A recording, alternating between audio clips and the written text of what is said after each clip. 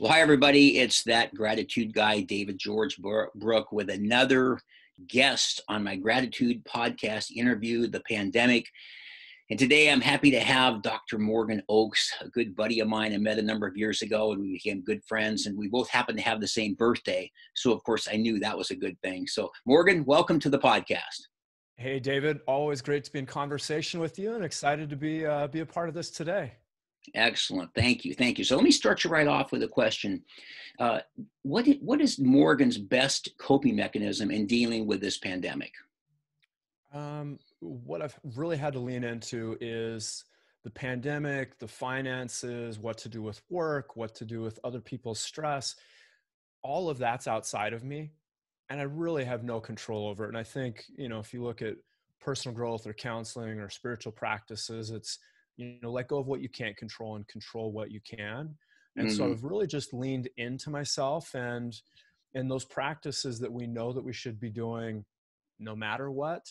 Now's the time where we actually need them. So, Mm. my gratitude practice, my, staying healthy, exercising, meditating, doing reading, I'm really leaning into all the practices of mindfulness and staying centered on the inside of myself and doing what I can to let go of those things outside of me that I can't control. That's good. And then the other half of it is, I grew up in Wyoming, and I'm not necessarily a huge fan of country music, but one song I always remember is "When You're Going Through Hell, Keep On Going." Oh, that's a good one. Yeah. And I think what pulls people forward is hope.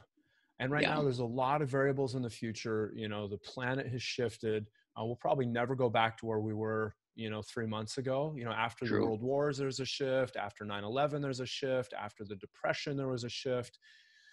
And so I'm like, okay, what are the things I can be hopeful about? And so I'm doing some personal growth, taking some classes, and I'm trying to figure out, like, what's the next thing I'm going to build? What's the next Mm. thing I'm going to lean into? And, whether that's repairing or improving, personal relationships, whether it's something around health, whether it's home improvements, whether it's, what comes next in my business. I'm just taking this as a nice pause to lean into myself and pick something in the future that I can be hopeful about and start being creative around.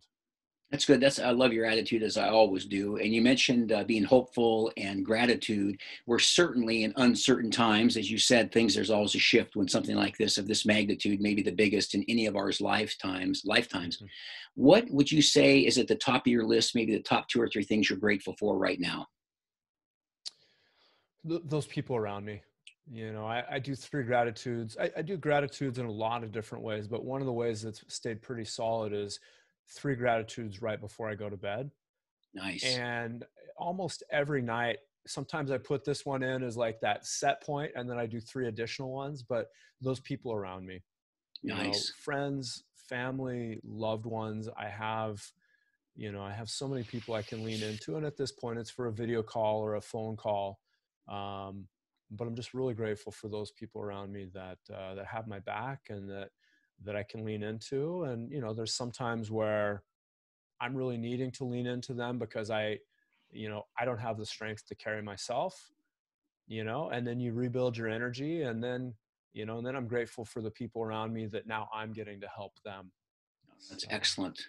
It's excellent. As we always say, if you want to help yourself, help other people. And I yeah. think, as a doctor, from your perspective, or as just as any other perspective as yours, as well as being a doctor, but you're very motivated. You do a lot of things. You juggle a lot of balls. Any thoughts or tips or ideas or things people might do while they're kind of housebound and to take advantage of this time where we can't really go outside our homes? So one of the ways I get a lot of my inspiration through metaphor and through story, through Hmm. different visions.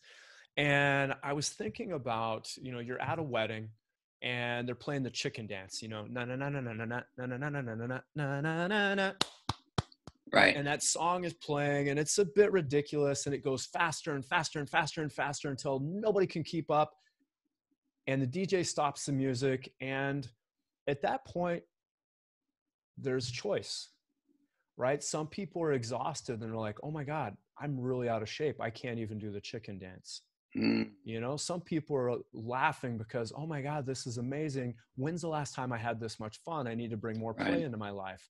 Some people are like, oh my gosh, I can't wait to do this again. Some are like, I don't like that song. I'm going to wait till a slow dance song comes on so I can connect with my significant other in a more meaningful way. Some people are like, you know what? The conversation that I want to be having at this wedding is with, you know, Grandma Betty over in the corner, and she's not actually able to be on the dance floor. So I'm going to leave the dance floor to reconnect with Grandma Betty because Hmm. that's what's important right now. Right. Right. And we're at a point where we've all been in a chicken dance right now on this planet. It's been going faster and faster and faster. And the DJ finally hit pause, hit stop. Hmm. And now we're all standing on this dance floor going, what do I do next?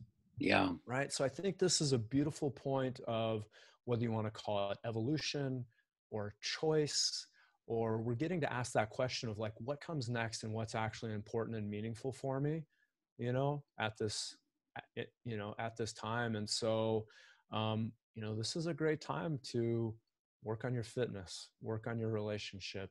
You know, maybe your business, there's some businesses that will go away right now and they will never come back. Right. Right. And so if you were starting out fresh, if you were starting out new today, what would you do?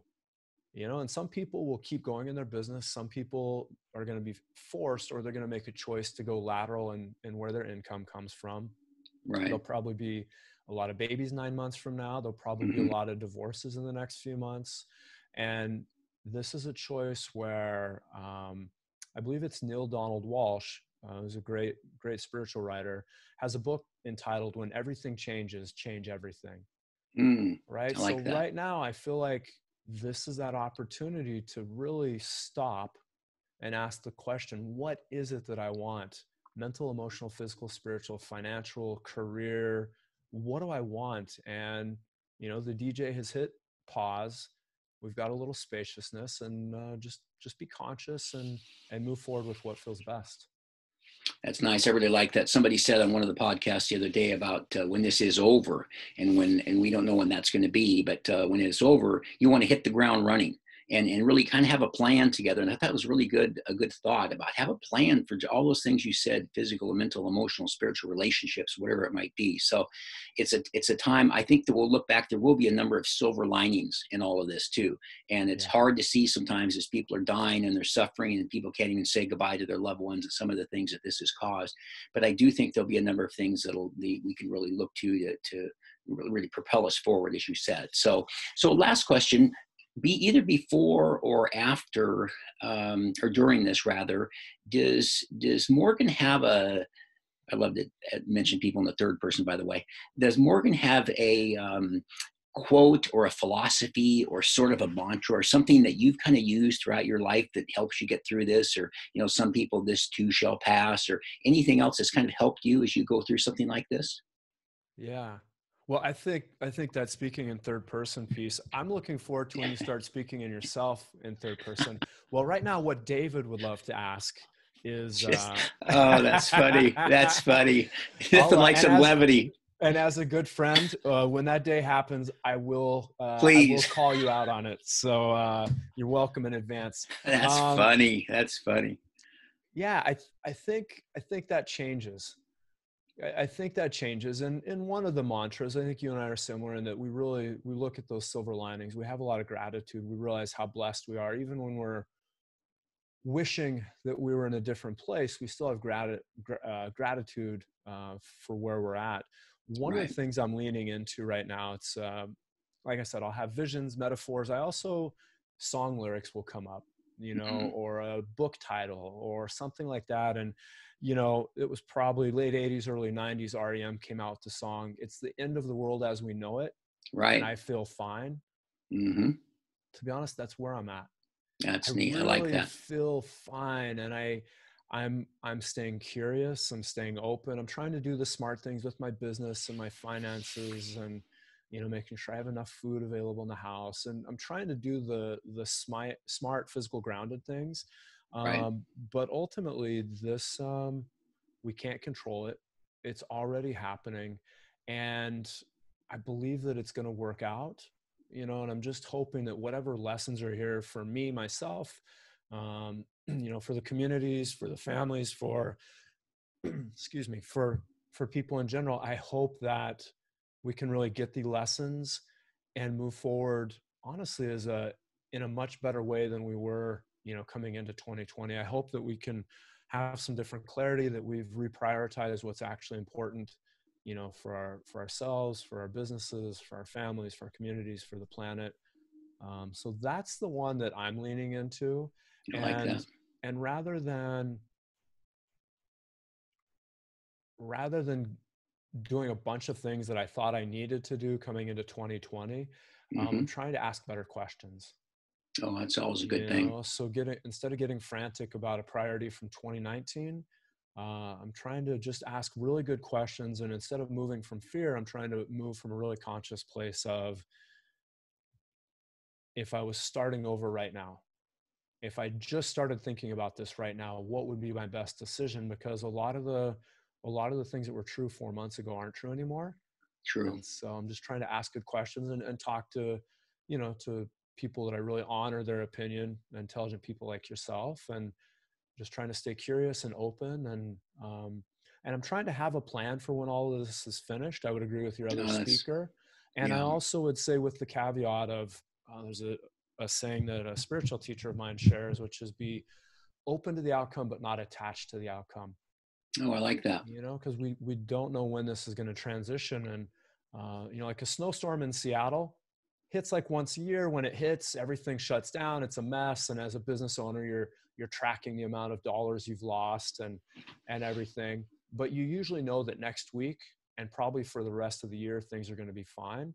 Yeah. That's not like this. This is more like a snowstorm in Wyoming, where it might hit in October and you don't know, you know, the roads might mostly be closed until next April.